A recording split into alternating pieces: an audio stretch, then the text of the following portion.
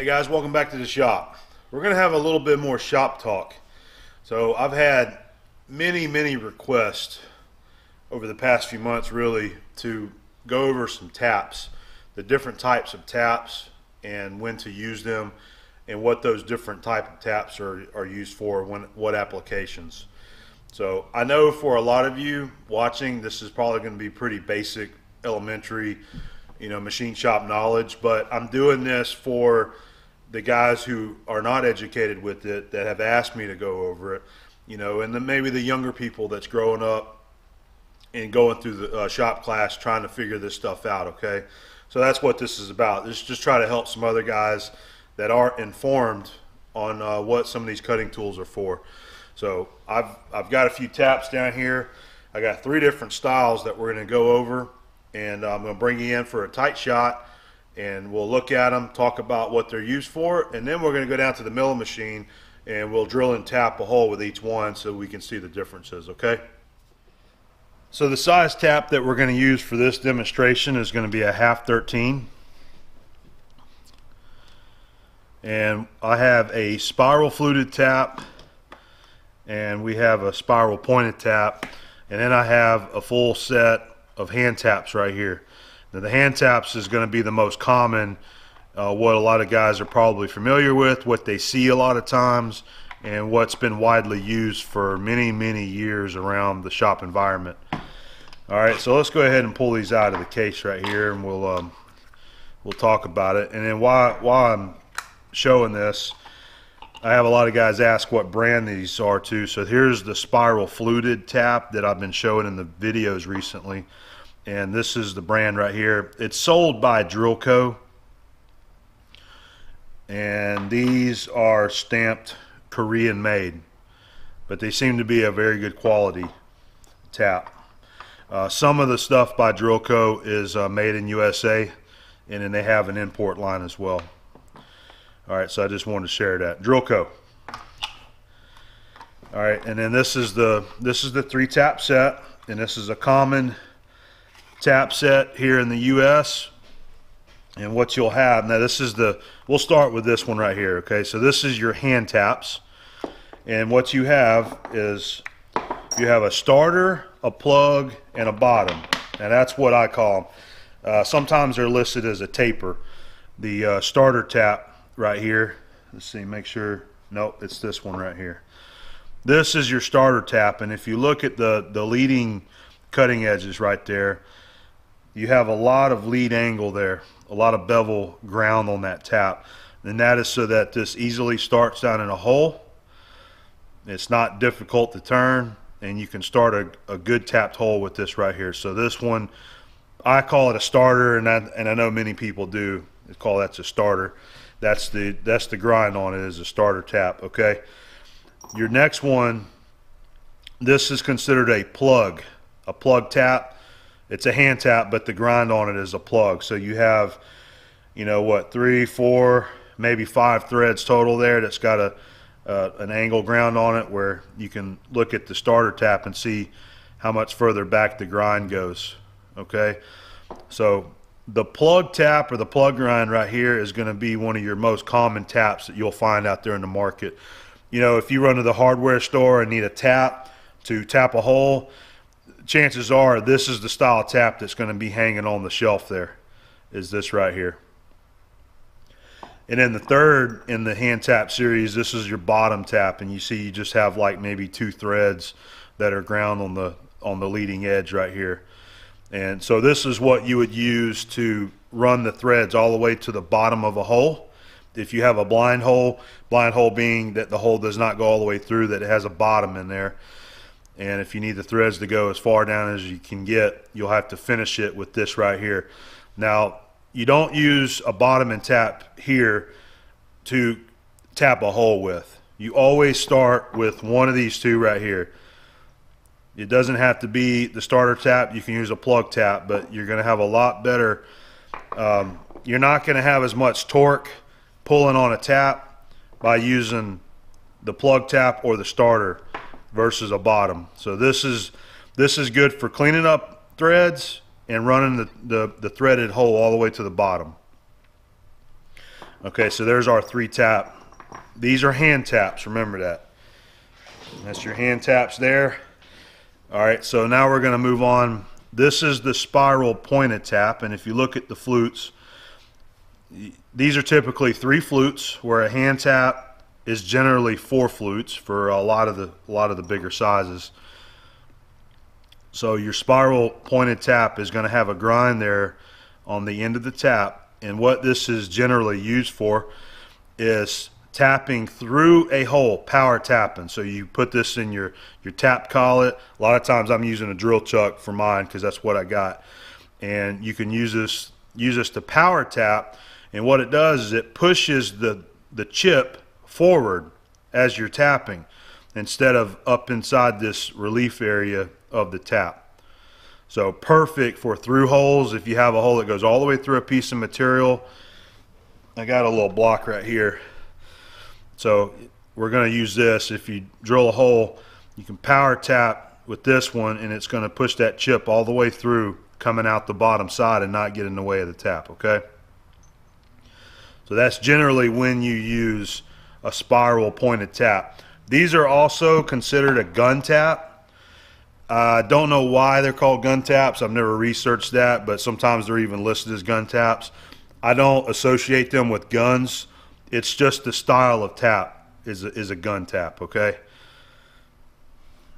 All right, so I'll move those out of the way. So our third one here, and this is the one that I've been kind of showing a little bit on the channel, you know, doing some tapping here. These are really, really nice taps to use, especially in a production environment, or you know, just in general too. These are your spiral fluted taps, and you see it works like a drill bit. Most people, you know what a drill bit is. You know, you have your flutes, your helix goes up the shank, and it's going to pull that chip up and out of the hole as this tap is turning and going down into the hole there. These are excellent for blind holes, you know, a hole that doesn't go all the way through. And that's when I really like to use these taps right here. And they're excellent for power tapping as well. That's generally how I like to use them, but you can use them, you know, you still put your tap wrench on it and use it like you would any other tap. So that's our spiral flute.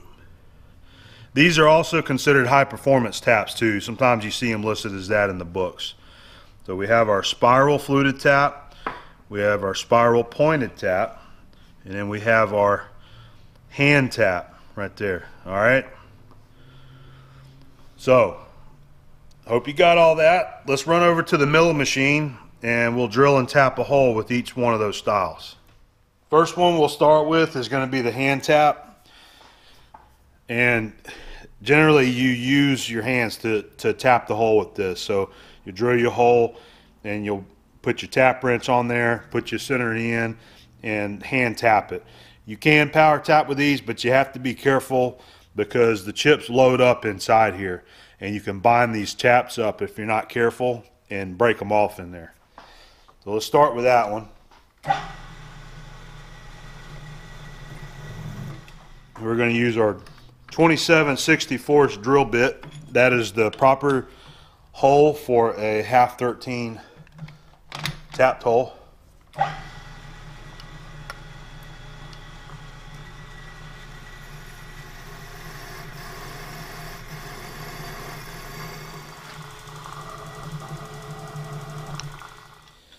Get yourself a good tap wrench. We're going to use a Greenfield tap and die number 5 and a spring-loaded center. And don't forget your cutting oil.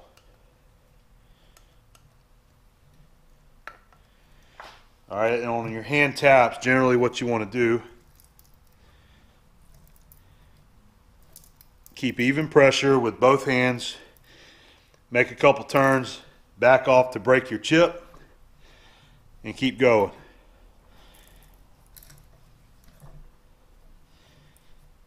Move it forward, back off to break your chip, bring our spring-loaded center down a little bit more.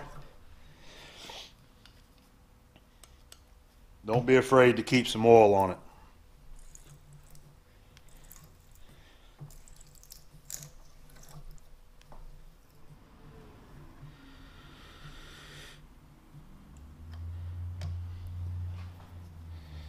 All right, with your hand taps, most of your chips are gonna get packed in here on your flutes, okay?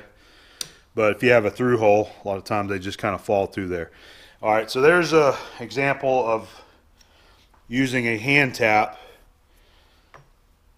Now we're going to move on and we will use a spiral pointed tap.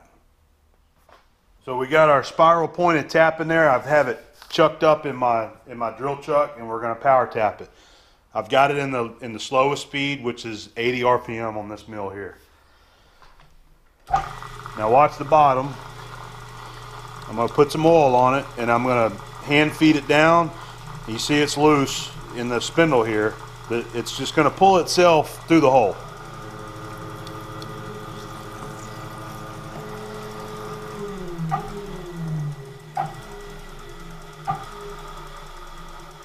All right, once I get all the way through, I'm just going to reverse it, and it'll bring itself right back out.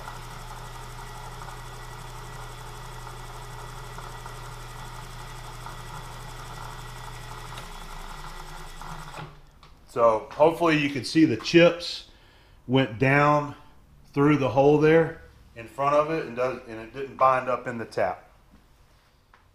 So now we moved on to our third tap, which is our spiral fluted tap. So this is the one that I also power tap with, and it pulls the chips up and away just like a drill bit would. And don't forget, just like the others, use plenty of oil. So I squirt it down just as I get started here, and then bring it down into the hole.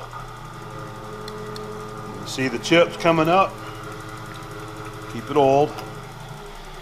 All right, I'm going to reverse it and bring it on out.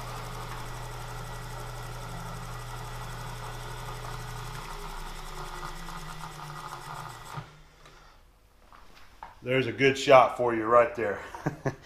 See the nice chips that come up and out of the hole using the spiral fluted taps right there. There's you a little better close-up of the 3 holes. And we had our hand tap, spiral pointed, and then spiral flute. All the holes look the same. They all, all taps did a good job. It's just the three different types of taps to get the job done there. So that's your basic crash course in some of the different tap formations. To kind of go over what we talked about. Remember your hand taps, which is like this here, your straight flute, typically a 4 flute.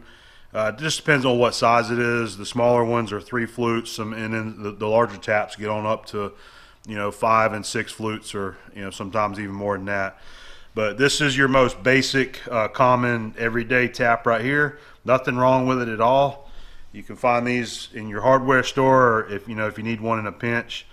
But they still get the job done just fine. Just be careful with them if you're power tapping, and make sure that you reverse it to break the thread.